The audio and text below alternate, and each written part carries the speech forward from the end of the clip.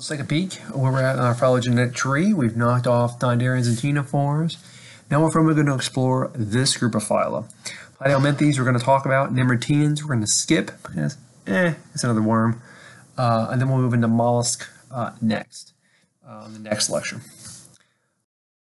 So Platyhelminthes. Boom! Where we at? Platyhelminthes. And so now we're moving on, and we have our first triploblast. Yay! It's got a mesoderm. All right. No coelom though, right? No coelom. No coelom. I mean, it doesn't have a body cavity.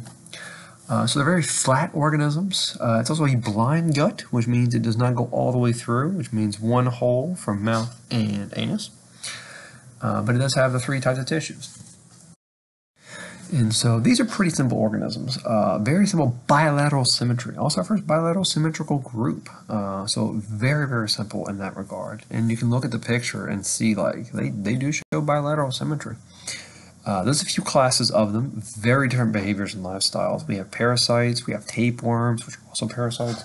And then we have the free-living ones. So all kinds of crazy groups in here. So we're going to explore these, see what kind of makes them different, unique, different, etc. So yeah, turbularians, the free-living ones, the fun ones, the cute ones. The trematodes and monogeneans, which are parasitic in nature, and then cestodes, which are also parasitic because they're tapeworms. And you see the tapeworm on the bottom right. All right, so general traits of these, a lot of species. It's an impressive number of species, like 20K. But when you're a parasite, you'll have a lot of species because they'll be very specialized sometimes for like one specific species. So like, oh, this is for this one species of bird, this is this one species of mammal. And so they'll specialize in those different hosts, and that'll lead to different adaptations. So you'll get new species from that. So it's pretty common to see high numbers of species like this for parasites. They live in a wide variety of habitats. So on land, usually it needs water. They need water to survive.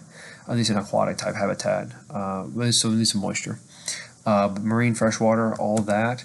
Bilateral symmetry. They have a head region, so where the kind of the stalk things are coming out, that's the head region. Then they have a tail end at the back. They can live on their own, so live outside, hunt, eat, whatever they want to do, or they can be parasitic and themselves a host, or take advantage of another organism that type of way. So parasitize them. And so one of the things that limits them body size wise is how they get their gas exchange. And so in us, we have our own complicated respiratory system, but for them, they use simple diffusion. Now this works for them, but it means they can't get super thick. So they have to be very, very flat. So this way, the gas exchange can actually take place and go inside all of their cells. Otherwise, they're too thick. The innermost cells, we get nothing, and they'll just die. So you can't have that. So instead of having it this way, they're very simple, very flat. All cells get the oxygen and can get rid of any sort of, or whatever they need to survive. So whatever gas exchange needs to happen, they can do it. And also get waste this way. So their size is very much a limiting factor because of their diffusion principle they have. That's a very unique part of this group. It stands out.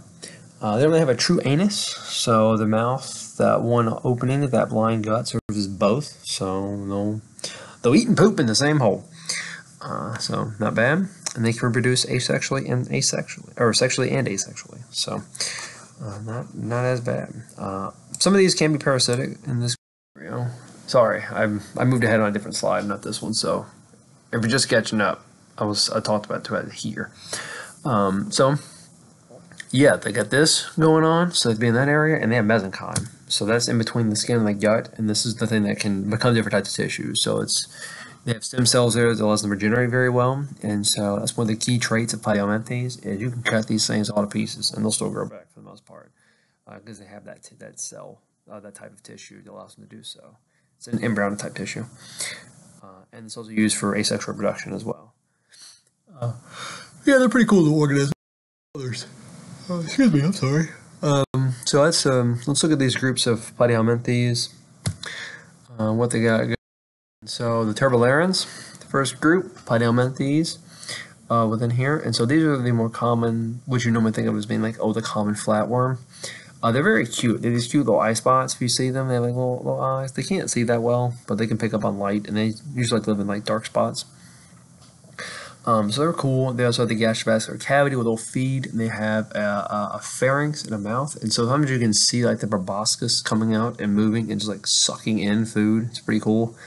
There's some good videos out there. There may be one included in this. I don't remember if I ever used one, but so normally looked at it in lab. But yeah, I'd check one out. It's pretty sweet to see. But you can also see some other tissues that pop up. What they got going on? It's got muscle. They can move. It's like a squeaking noise going on somewhere. Okay, so within this Turbolarians group, a lot of species. Generally free living, so they don't really parasitize anybody, so they're a lot of fun. They're very small. They can get kind of bigger. You can see them with the naked eye, no problem. We used to do an experiment where we would cut them in half in lecture, or not in lecture, in lab for this course, and then you would grow them in like little petri dishes to see what happened, over the next, week or so, and monitor their progress, and they would grow back fine. They cut them like any way possible, and they'll still grow back. It's really cool. Unless they don't have food and proper water, they'll die. But as long as you kept that part fine, you'd be okay. Oh my goodness. So they have flat shape, again, for respiration, very necessary. Their gastrovascular cavity has to be that fine branching nature to it. That way it ensures every cell receives nutrition so they can stay alive. All cells need sustenance to stay alive. And they do have a central nervous system, so they do have a more concentrated region inside their head. And so this is a little more complex than what we saw in the Cnidarians. We're just like a net-like thing. It's like, whatever. Just, we can feel it, and that's about it. This thing is like, no, we gotta specialize a little bit. So they have a very prominent head region and then a tail region. And so they have eye spots to see with, very cute. They have these protonephridia with what's called flame bulbs. It's called flame bulbs because when they move, they have like the look of a flame to them, like a flickering candle flame. And so flagellum beat caused that. But that's used for that sort of process to get rid of waste. Nephrita, the NEPH, is associated with kidneys. So like there's a structure in our kidneys called a nephron that's involved with urine production. So it's kind of an early stage of that process to try and make waste and release it in the environment and get out of the body. What is that noise? It sounds like somebody's blowing a whistle. I swear, quarantine has resulted in craziness in my neighbors. Like, good Lord, it's about to drive me crazy. And it's only Friday, March 20th, so we're days in here. The date when I'm doing this, like, good Lord, I'm going crazy. Next week's in here. I love being at home, but the people around me drive me crazy. Not even in my apartment, just neighbors. Anyway, so they have those. Then you have the aqua forms, the water forms. They have like a new type of motion they do to move around. There's like mucus that gets released when they move. They can kind of like constrict up and like pinch themselves apart, which is pretty insane. And that's how they reproduce asexually. They're just kind of like rip their bodies in half. It's insane. You can also do it by using, if you wanted to help them, you can just grab like a little scalpel blade and just slice them right in half. And they'll live. So you can set up like your own personal guillotine for flatworms in this group, and they'll just grow their heads back. Just kind of cool. That should be a movie. There you go. There's your idea. And then they can reproduce sexualized via just fertilization. And so that's actually going to be pretty cool. Watch a video. You'll see a video on that. It's something.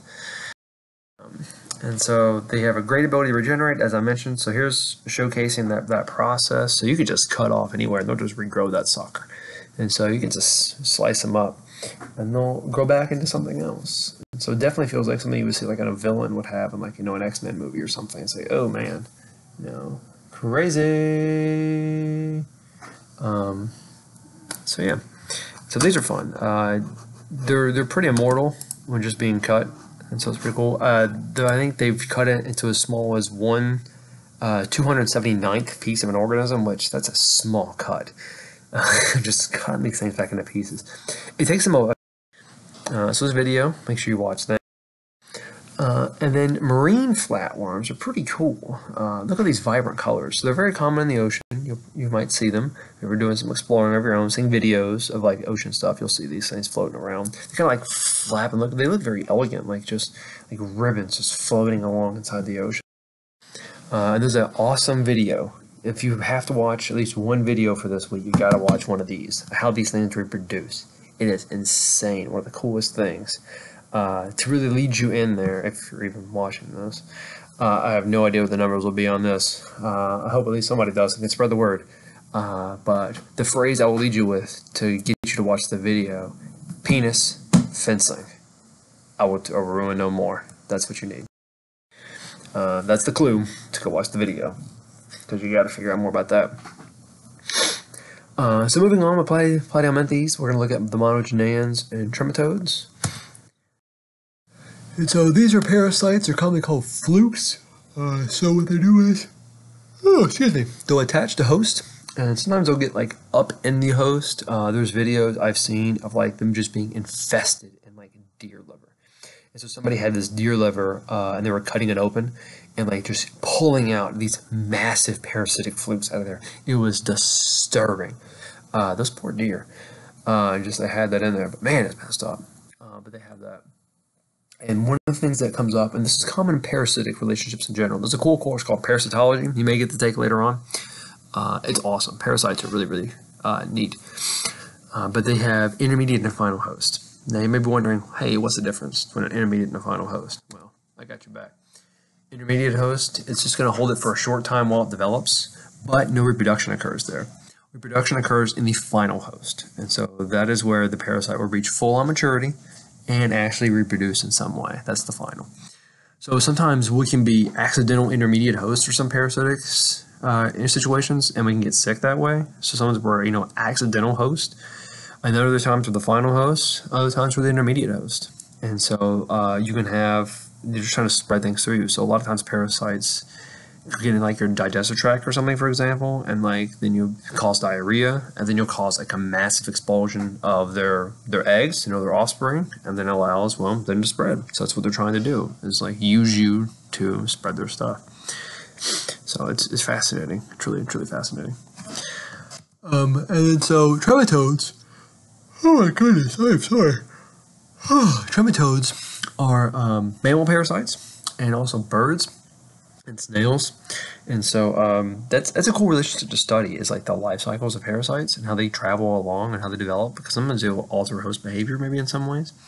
So that's pretty cool as they pass along. Or they just basic predatory life cycle, like a bird eat a snail and then bam, it gets the parasite with it, and then I don't know, we'll eat the bird or a snail or something, and then we'll get it, or we'll hang out in the same water or something. We'll get it that way.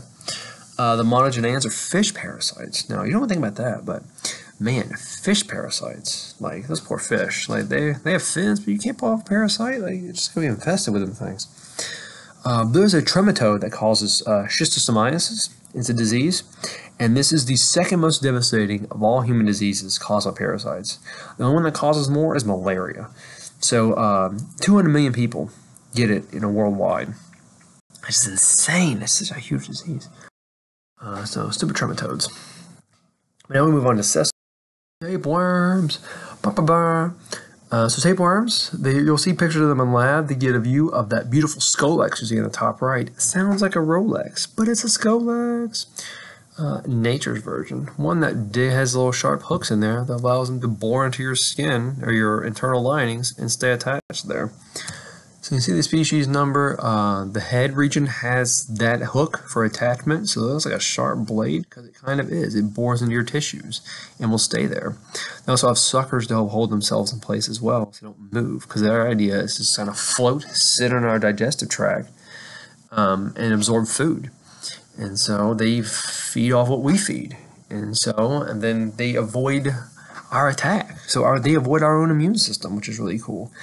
So they can hide the antigens that they show, because that's how the immune system, one of the ways it works, is by looking for antigens, and they respond to foreign versus self antigens. And if it's foreign, they'll try and destroy it, but this can hide it, or it can steal host antigens, so it makes it look like it's good. It can mix up the antigens that it shows, and can also suppress the immune system. So it's really pretty cool to see how these things can work. But they themselves have no digestive tract, so they get all their food from the host. And we usually get them by eating undercooked meat. And so, especially pork is extremely common. So that's why it's very important to make sure pork is cooked all the way. But I mean, beef can be the same deal, and fish. That's why, sushi can be dicey. I know I have friends that eat blue rare steaks and stuff like that all the time. Not me, man. I like my food cooked. Do what you do, right? I don't care. I know my mom loves to eat sushi all the time. I can't stand sushi either way. Like, I don't like, regardless of the parasites. I just don't like the way it tastes. I think it's gross. The only sushi I've mildly ever been interested in was fried sushi because, I mean, of course, being from the South, of course I like fried food. It was okay. It hides the taste mostly. Yeah, I'm just not a big fan of that. And pork either, really. I like barbecue, so I guess I like that kind of pork, but that's usually pretty cooked. Okay. But yeah, beef though, I cook my stuff. There's actually, so dealing with parasites, right? So, and like salmonella and such. So this is a random story. So back when I was first living on my own, like fully, in grad school, so I was living alone in my apartment, and I was trying to cook more. And so I cooked chicken. And so I would get like frozen chicken breasts and try and cook them. I made like my own barbecue pieces or whatever, try and class it up a bit. But the only way I knew how to cook chicken at the time like that was by boiling it.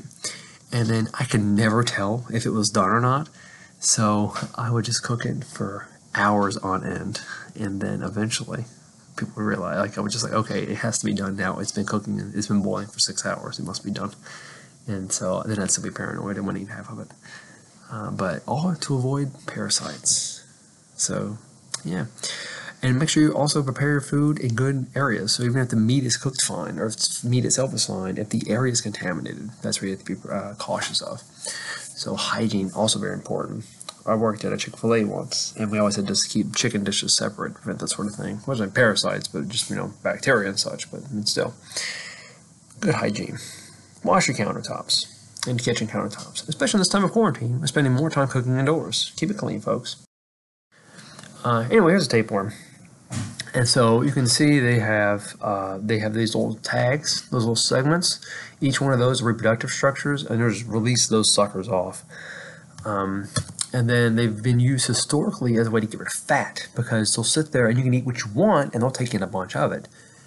That's not really a good system to go with, because they usually just make you malnourished, and then your body's not getting the nutrition you need, and you're kind of just, it's not good. Don't do it. It was an episode of The Office too, where character Kelly did it, and that's not healthy. Don't do that. There's one thing we found in a cat. This one found a whale. It's in a jar. That's a big jar. That's a big tapeworm, people. Terrifying. I saw a news story more recently about apparently some mom gave it to her daughter for beauty pageants or something. So it's pretty insane. Don't do that. That's bad. Don't ingest yourself with a tapeworm or the parasite. Like, that's not good. Here's a story that talks about a tapeworm being pulled out of a patient's mouth. And so you can see this thing was over 6 feet long. Like, oh my goodness. Like, even sedated. Like, that's insane. And they got it from eating raw or uncooked pork. So you don't always typically know you even have it either, which is terrifying. In this case, if you lose a lot of weight quickly, that's usually always like, oh, go see a doctor, because, something might be going on. In this case, a 20-foot-long tapeworm. My God, that's a thing of nightmares. Like, that's the thing that really freaks you out. It makes you not want to eat anything. Like, goodness gracious, a 20-foot tapeworm? Just kill me now. Man, that's terrifying. So, watch. A couple years ago, you see the article date, 10 years ago, over 10 years ago now, there was a thing going on about, like, tapeworm diet. And, like, people would talk about that. And, like, no, don't do that. That's bad. And so it can cause weight loss, but also other issues and leading to possibly death. All right, so don't do that. And it can get big itself, up to 35 feet. Do you want a 35-foot tapeworm living inside of you? I don't think so. I know I don't. I sure as hell don't want anything that size living inside of me. So that is insane. So yeah, don't do that. And so here's one that is pretty common found in pork. It can also invade your brain. So not only does it take your nutrition, give you diarrhea, and make you sick, it can also invest inside your brain. Here we can see cysts inside of your brain. Let me tell you something, folks. That brain, if there's cysts being formed there, that means you're losing matter inside your brain, which is needed for your brain to function. So this can cause a wide variety of problems in the nervous system. And so cause issues all over the place. So that's what those white lumps are inside the brain. That ain't normal. You don't want that happening. And here's an article I found recently from last year where actually a patient had ingested one of these, 18 years old. right? Took in a parasitic tapeworm, you know, just eating some stuff and some meat, got into his system, bam, they got in his brain, he had problems, it got all over his brain, he was having issues, and even his testes too, so in his eye, everywhere, all this stuff from these eggs that he'd eaten. They were growing the full-on tapeworms, and they really couldn't treat him because it was in his brain so bad, and then he eventually died 2 weeks after being admitted. So these tapeworms are no joke, so do not ingest a tapeworm like that. That is not. And then here's some other pictures where it shows the actual holes they can cause inside the brain. This is not good. You don't want that to happen. Another way you can get it is from eating other types of meat, especially, you know, in China. They eat frog meat, and they use it to calm different wounds and things, and that just causes infection. Perhaps we should not participate in such actions and activities anymore, or eat pangolins, or try and avoid bats as well, to try and prevent things from spreading. Known risk factors, with no real benefit of doing it. But yeah, so this is kind of a terrifying lecture that I think about. A lot of tapeworm stuff. Like, you think, like, oh, the predators are the scariest part. No, it's the parasites, I think, that are the most terrifying. But yeah, hope you enjoyed this journey in Platyhelminthes. One more this week. Mollusk. Peace.